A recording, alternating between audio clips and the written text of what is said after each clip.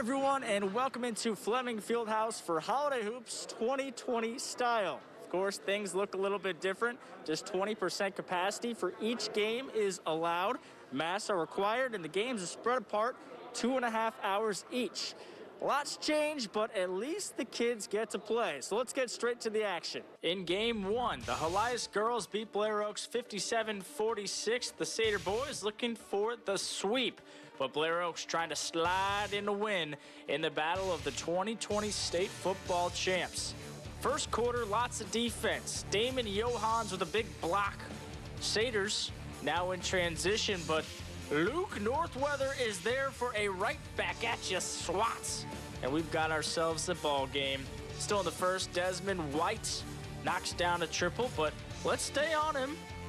Look, and there he goes. A steal and a nice finish at the rim. What a play for Desmond White. Second quarter now, Northweather getting it done on offense. Two of his team-high 25 points. Blair Oaks was up 31-27 at the break. Third quarter we go. Northweather finds a cutting Quinn Cushton for the basket. Falcons are on top 33-27, looking good at that point. But then Helias takes over. It's in large part due to the defense. Here's White with the steal and the hoop plus the foul. A game-high 28 points for White as Helias goes on to win it 72-61. The Hickman girls basketball team was scheduled to play 3 games this week here at Holiday Hoops in Jefferson City, but unfortunately the Cupies had to pull out due to COVID-19 concerns.